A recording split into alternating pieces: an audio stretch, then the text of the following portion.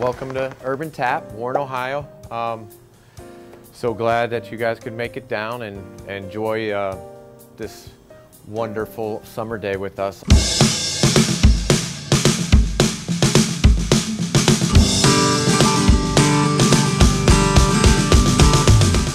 Urban Tap, we're down here, downtown Warren. We are, my brother, my wife and I own it together. We are all from Warren, so when we got the opportunity to buy a building down here and be part of the resurrection of Warren, it was just a no-brainer.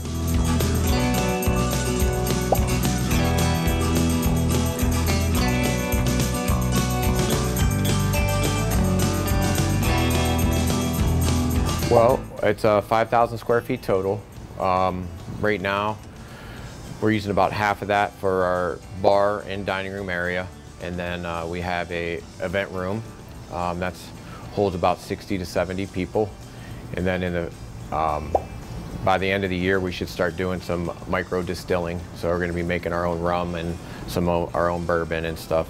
Yeah, my brother, he's into it. He does what he's allowed to do at home by law.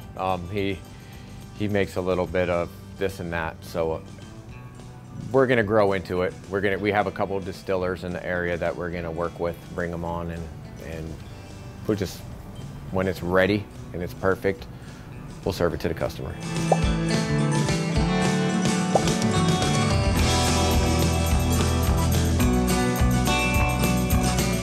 Our menu is American infused. We have burgers, handhelds, flatbreads, salads, wide array of appetizers. We have a few smash burgers on there, good chicken sandwiches, and our homemade chicken tenders, of course. 7 different specialty drinks on the menu right now, plus wide array of bourbon and tequila, and you name it, we got it. The thing I'm most excited about is the amount of space we have down here. So not just in the building, but outside. Some of the events that we used to have in Warren, we used to have when O'Donnell's was in Warren, they had the best St. Patty's Day festival around. We're gonna bring that back. We're gonna be the spot to go to in Trumbull County.